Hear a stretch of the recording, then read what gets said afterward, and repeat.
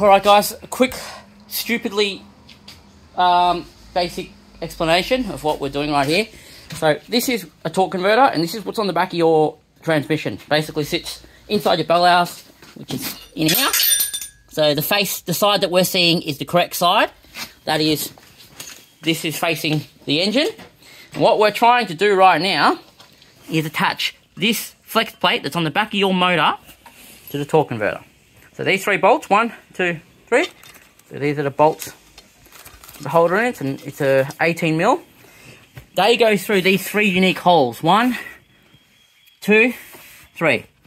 What we're doing right now is, this is the starter motor hole. So we're coming in the motor from here. This is where the starter motor normally sits. Basically that's your starter motor coming in from the front side of your engine. You pull these 2 11mm bolts out, and then your starter motor comes out like that. Now that's good and all, so I don't lose this bolt. I'm just going to stick it back in the side of the motor, and the back of the motor. Basically these, you have about 9 or so of these bolts that hold the bell house with transmission basically onto your motor. Now what I'm doing is, I'm turning the crank, and the flex plate is moving behind here. What I'm trying to do is line this up, line these holes up on the torque converter with these holes here on the other side. So I'm coming in through this hole here, as you saw on the other motor, and when this hole lines up to the center, I'm basically putting this bolt through the flex plate, through the starter motor, through the flex plate, and then into the torque converter.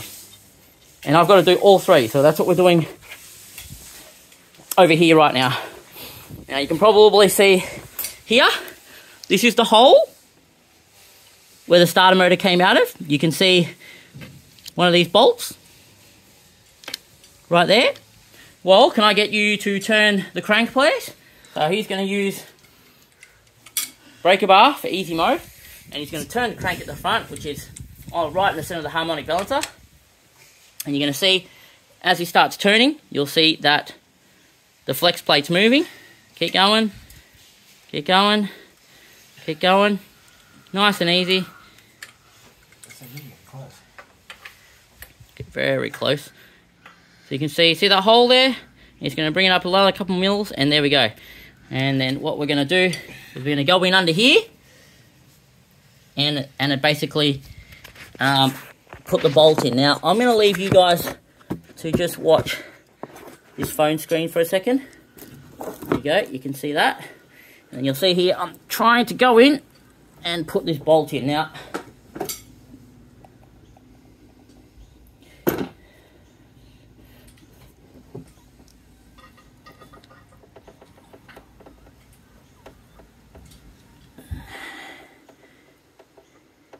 the challenge always is, if this flex plate here, right here, not the bolt, sorry, this flex plate here, if this is slightly off by a couple of mils, you may not be able to get the bolt through the hole and then into the torque converter.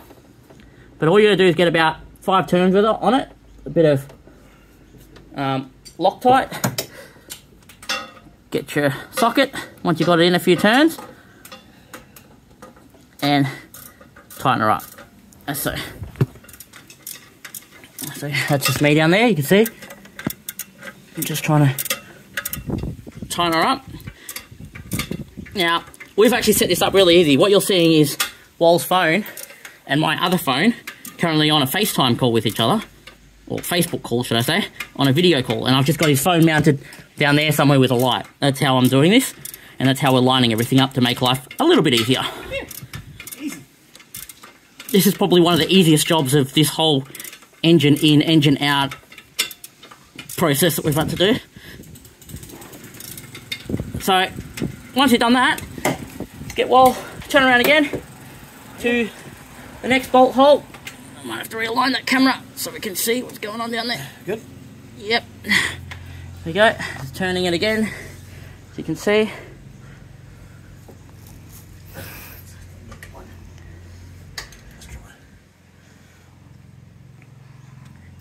There we go, almost couple, yep, that's done. So I'll just chuck that bolt in, guys. Go around one more time on each one and tighten them up. And that's how you remove or put back your flex plate to your torque converter.